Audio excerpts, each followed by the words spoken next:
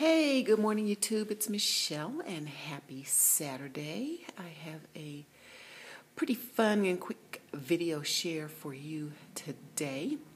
I am showing my junk journals number 11, 12, and 13. Yep, two more and I will make my 15 goal for the month of August. I had a 2-week delay in just travel last month, so I'm still going for that challenge. I pushed out my deadline till the end of the month, and I'm gonna make it. I've got 2 more journals that are in the hopper, and so looking forward to being able to on Monday show you what I've completed. But here's number 11, 12, and 13, and they're very different. 2 are made with Ephemera's Vintage Garden Summer's End, and the third is a special request. So let's get to it real quickly here. These are, I have seen several different members that I follow, YouTubers, talking about different challenges that they're going to do for themselves. I've heard of a September challenge, I've heard of an October challenge, but basically it's the same as the December daily, where in the certain month, whichever month you pick, you journal some type of art, some type of words, whatever you want to do, just daily for that month. So because I love Summer's End and it's so appropriate for the fall months, I have made 2 journals using Summer's End with dailies in mind. They are shells that I plan on racking. One I'm going to keep and then one I'm going to rack. But let me just give you a quick view. So this one I entitled Sweater Time, and this was just an experiment in coffee dyeing muslin. So this is some coffee dyed muslin, and I used the Tattered Florals Tim Holtz dye and cut the petals. I've got some coffee dyed cheesecloth behind it and a button in the center. The Sweater Time is one of the word banners that comes from the collection. Again, this is Ephemera's Vintage Garden Summer's End, and I've added some crochet trim. And what I did was I did rings, and the reason I did rings was to facilitate being able to move the various pages around. Again, the idea is whatever month, I'm going to use mine in September, but for whatever month, you journal or do something every day. And so what this is it has a bunch of papers and things, and I've got a pack of ephemera that I'm going to use in September.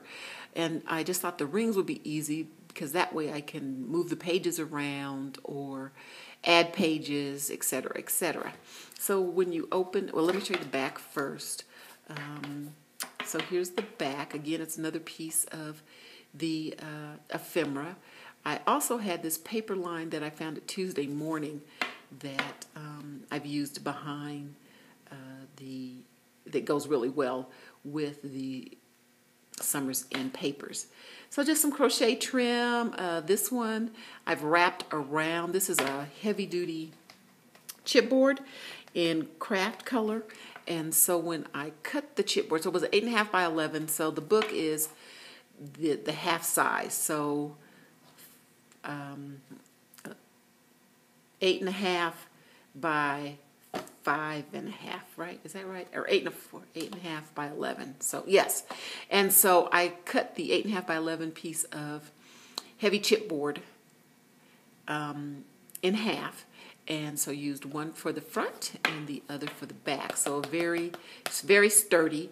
But what ended up happening was it really had a funky edge. So I used the crochet trim to wrap around and cover after I distressed it, wrapped around the edge so that it has a nice finish here. So let's flip in. I've done some starter things. Again, it's a shell, not a whole lot of embellishments. I plan on doing that in the month of September, but I've got a small craft bag here that is attached for putting some goodies. There's a tuck spot here and a belly band there. Autumn Song, that was a freebie that I got from Ephemera's Vintage Garden as well. And so this is on a 6x9 mailer that I have cut down to fit in size, and then just used Fiskars border punch on that. This is just a envelope that I have Martha Stewart punched. This was a red presentation folder. You're supposed to put your brochure in there. There's a place for you to put your business card. But I went on ahead, cut it using the Fiskars, that same Fiskars punch. Have already distressed it, and so I'll be able to use this as something. This is one of Debbie Ann's freebies as well. It's an envelope, so I've got that in there for putting some goodies. And then what I've done for the collection pieces, the way that these pieces come out, they're really made for a slimmer personal planner. And so here, I'll open it up. So this is the full size. And then what you would do is, if you were doing the planner, is you would divide it by half. And so it's kind of like half of it would be part of the, you could double it up or what have you. So what I did was I took the full sheet, and then I've scored it, and I've corner punched it and put it like this so that they can be used either as full sheets like this. If you look on the other sides, I've done them on it's kind of a manila, it was a manila dividers, pack of dividers that I use to back these, so it's not stark white, but I can use it either put journaling lines in it for journaling, or I can make tuck spots.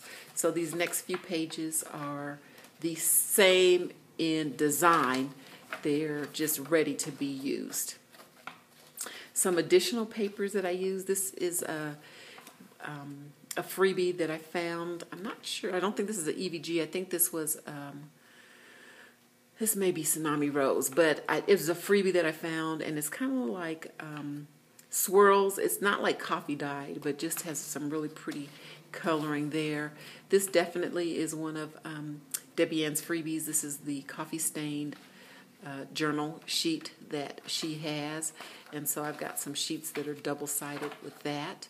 I have some tea stained paper from my paper towel wrapper at the office, so I've got some of that in there, as well as from this collection that I found Tuesday morning. Just love this collection. It's got all kinds of really great earth tones, and because it has the teal and the brick, goes great with Summer's In collection. Look at that. Isn't that gorgeous, that teal? So just some of those sheets there. And then I've got my own pack of ephemera ratings, so I will show you how I end up embellishing as I go through the month, depending. And I'm not sure if I'm going to do September, October, probably September I might, but there's that one.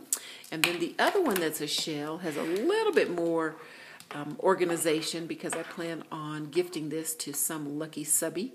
So this is, again, Summer's In. This has more of the teals. So one of the muslin, these were tea-dyed muslin sheet. And so I've got the tattered floral flower here with a button, and this says Cherish. And again, the heavy chipboard, 3-hole punch, ring binder. So you open it up, and here you have a really nice sheet here. You can put your calendar, or you can put pictures, etc. And then again, just a shell. There's this was a 6x9 mailer that I've cut down and I've border punched.